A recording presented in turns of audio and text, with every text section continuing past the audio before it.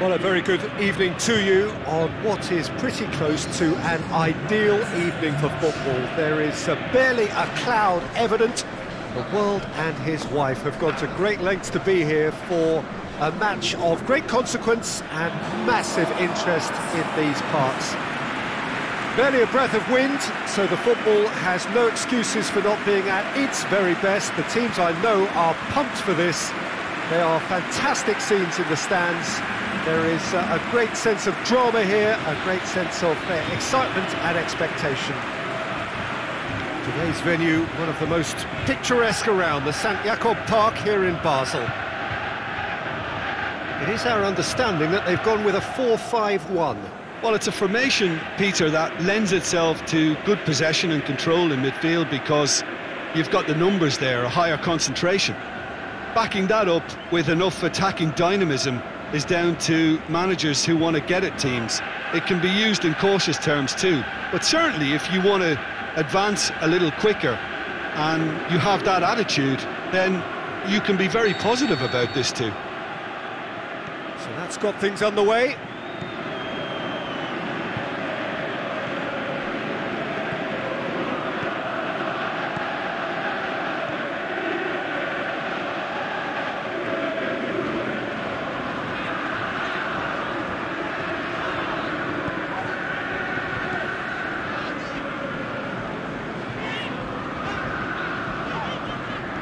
Dinks one in. It's over the line, and it is a corner.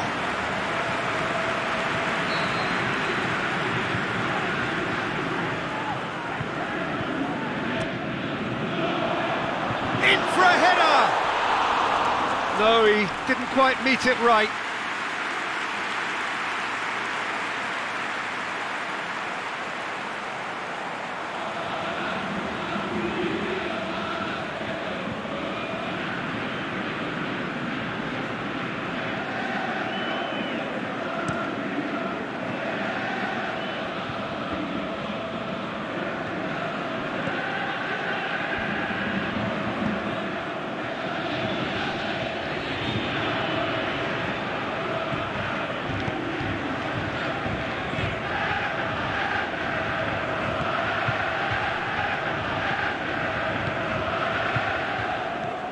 Stocker.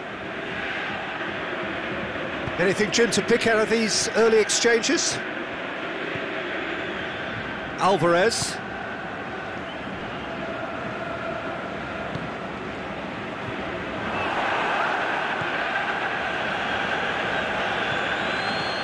PSV are playing with a pleasing width here. Especially that front line.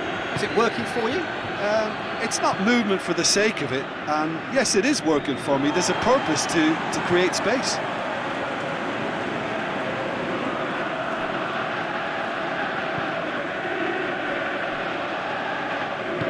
Tries to get it forward quickly. Basel going about it patiently, perhaps too patiently.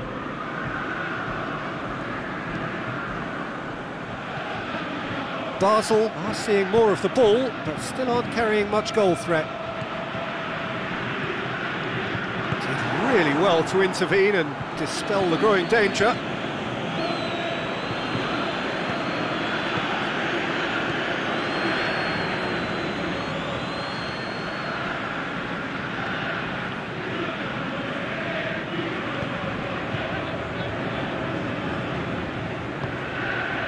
Affalai.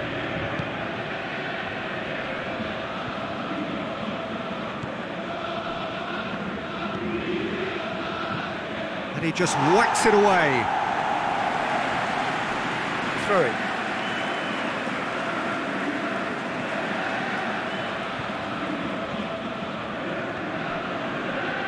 Van Wolfswinkel.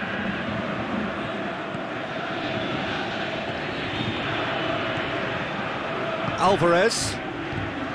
Van Wolfswinkel. Battles to win it back.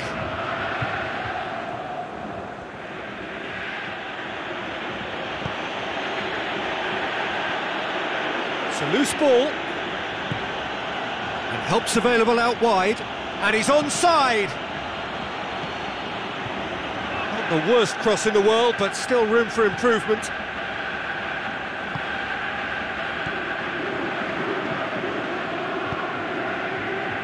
Van Wolfswinkel.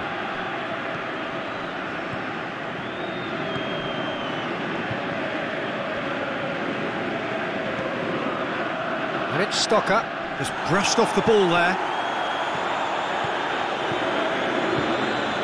Needs to dink one in.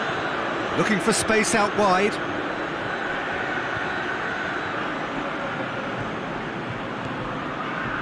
He's got them, and the shot!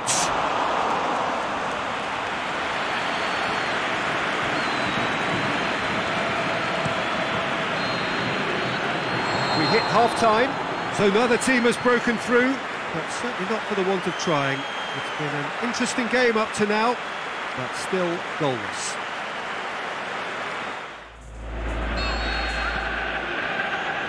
Whistle goes, and we start the second half. Well, the first half didn't really produce the goals we'd have liked. Hopefully they've been saved for the second. For that to be the case, though, we'll need to see more energy and invention early on. Afellay pings it out wide.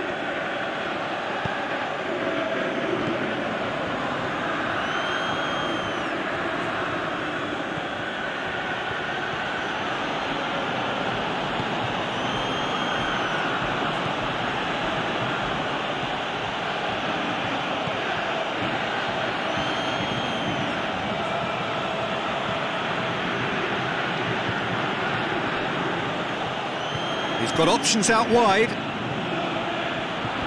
Last-ditch defending, but that'll do. PSV get it back again.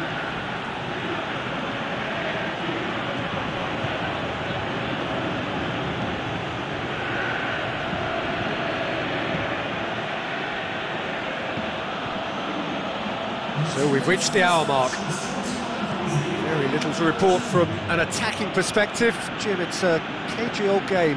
Yeah, I think it's a scoreline in keeping with what we've seen up to this point. Combined attempts at goal aren't high in numbers, and we could do with something to spark this contest into life. It's a very good battle there, terrific to watch. Too much elaboration and not enough penetration, no damage likely.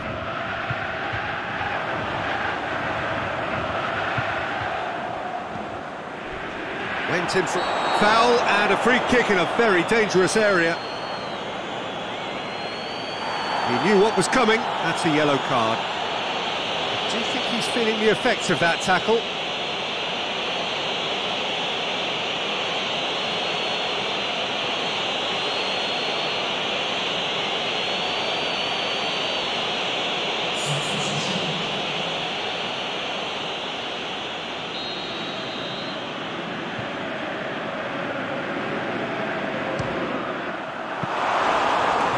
Smart save, he had plenty to do. Absolutely terrific reflexes, goalkeeping at its very best. Great run on the overlap here. Some good work on the right flank. Now, what's next?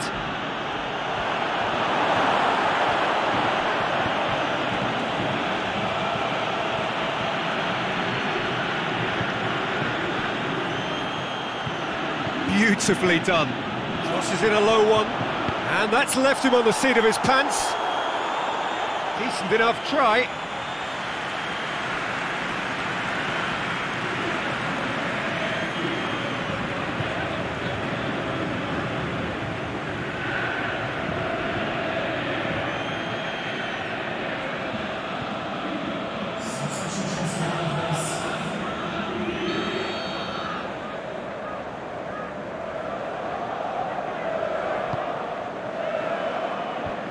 Away from immediate danger. Lozano. He's had a go! Keeper gets just about enough of it.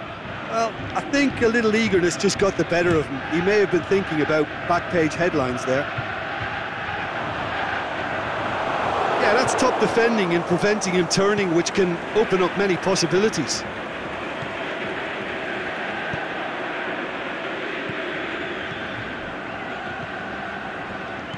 Great strength, too strong for his opponent.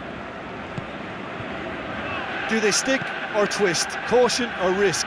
You know, what will they rue more? I think it'd be a cautious mindset they'd regret more for me, so I'd like to see them try and go and win this. I'll get the better of his opposite number, and the counter is on. Van Wolfswinkel. Alvarez. Aimed long and direct. Well, what we're witnessing now just goes against the grain. They're not going to get back into the game like this. Let's put a stop to that. Well, for me, this was the obvious substitution. He'd become just a little jaded, and as a result of that, he was most likely to make a mistake. I think sometimes when the body becomes tired, the brain goes with it, and I think that's happened in this case.